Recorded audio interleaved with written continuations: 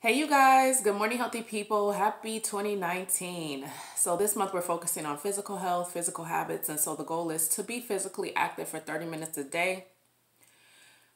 And again, for 66 days is a good number to make something more of a habit, and you can go further. It's either 21, 66, or 90. You want it to be a lifestyle, so the more you do something consecutively, the more likely it is to be part of your lifestyle. And so 30 minutes per day, that can include a brisk walk, that might be a HIIT routine, that might be hiking, that might be kickboxing, swimming, whatever it is for you. I don't feel well right now. So let's get through this. Today's journal prompt question is, how can you encourage yourself to exercise and what benefits will you receive? We're going to journal about that for 30 minutes. Being that I don't feel well, yesterday I didn't do anything. Today I'm going to walk for 30 minutes. I'm not going to be doing any jumping around, any HIIT routines or anything like that. Plus I got a lot of other stuff to do. So I have to get back in the game, get my head in the game, which has been out of the game for a while, to be honest with you guys, if I'm being transparent. And so one thing that I know is when I'm growing, it's always uncomfortable. I don't know where to fit. I don't know what to do. I'm just trying to get the lessons and things like that, and so I could get so that I can grow and move forward in my life. I need to have these things in order to be where and who I'm trying to be. So it's okay that they're happening. It's just uncomfortable. And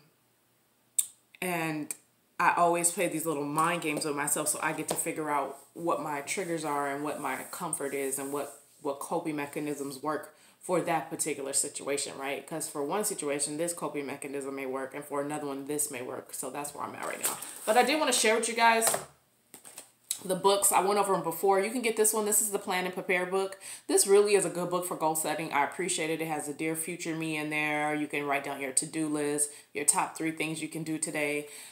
This one is the one that we're working in right now. This one it's laid out a little bit different because of its intent.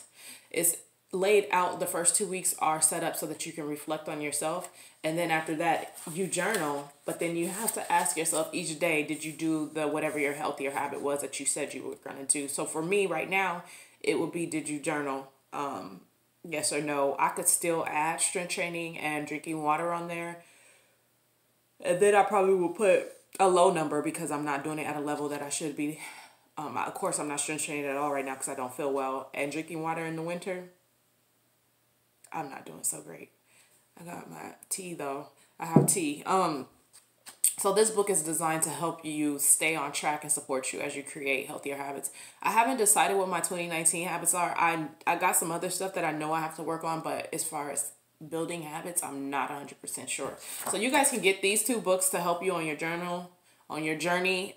They're journaling books as you go into 2019.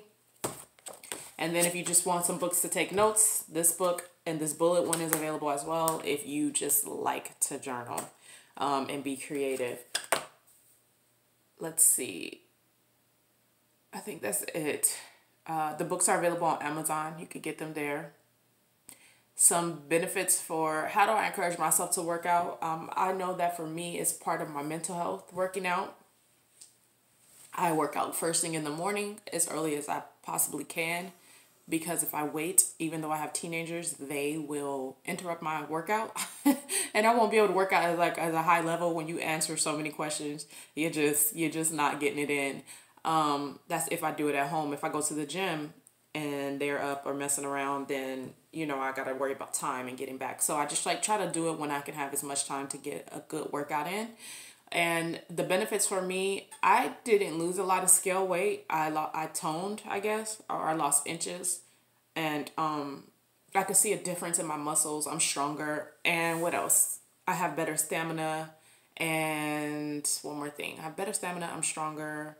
Didn't lose a lot of scale weight. And I just feel better, like mentally. When I get my heart rate up, it clears all the whatever's in my mind. So hopefully you guys are able to journal. Tomorrow I will actually journal with you more and not talk as much, but I did want to let you know that the workbooks are available and they are great.